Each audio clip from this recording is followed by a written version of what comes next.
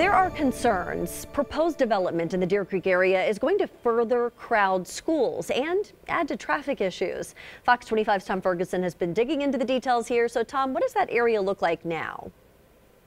Wendy, take a look at this picture right now. It's just a bunch of trees and small brush, but that could all change if plans go through.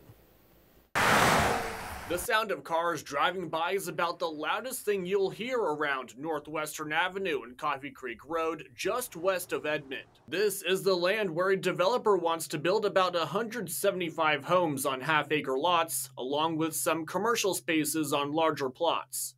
Residents have taken to social media to debate the proposal. One woman commented, quote, "This will crowd our schools even more." The land falls within the boundaries for Deer Creek Public Schools, but opinions differ on whether this should go forward. One man responded to the woman's post saying, quote, "We have to grow or we will wither and waste away. Additional property taxes will help fund teacher salaries if we can find the teachers."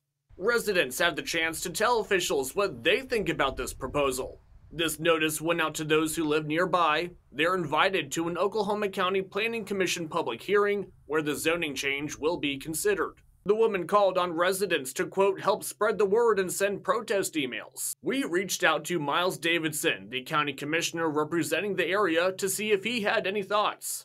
His office said since this is so new, he didn't have any comment yet. We also wanted to know if the school district had any concerns about overcrowding. We reached out but have not received a response.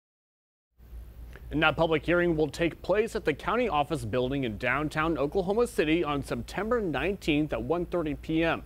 The county is asking for any written comments against the development by the 18th at noon. You can drop those off in person, by mail, or by emailing planning@okcounty.org.